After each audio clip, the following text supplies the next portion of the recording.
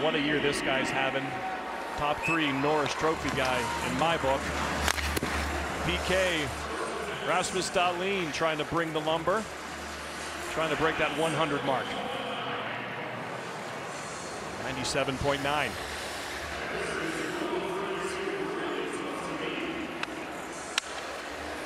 So Elias Pettersson with 103.2.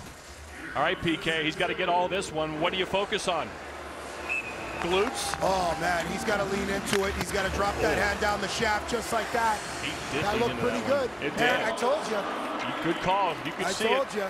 That's the second hardest so far. Yep. PK, how do you warm up for this? You just eat as much as you can leading up to it. Get as much weight on the body as you can. That's right up your alley. That's it.